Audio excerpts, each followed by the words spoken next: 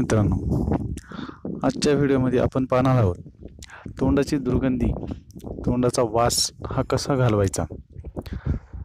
आपण व्हिडिओमध्ये पाहत असाल जे झाड दाखवलेलं आहे ते आहे आंब्याचं झाड।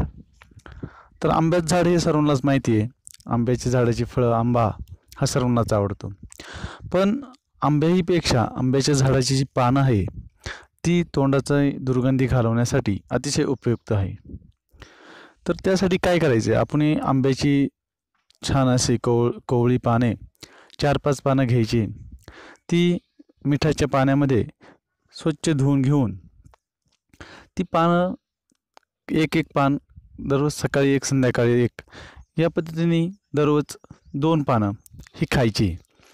तर ही 2 पानं आपण दररोज असं एक 15 दिवस प्रयोग केल्यानंतर आपल्याच लक्षात येईल की आपण आपल्या तोंडाचा जो वास येत होता तो कमी व्हायला लागलेला आहे। म्हणजे आंब्याच्या ह्या पानांमध्ये एवढी शक्ती आहे की तोंडाची जी दुर्गंधी ती कायमची बंद होऊ शकते। त्यासाठी पण आपण ह्या आंब्याची कोवळी पानं मिठाच्या पाण्यात स्वच्छ धुवून सकाळी आणि संध्याकाळी दररोज 2 पानं खायची आहे।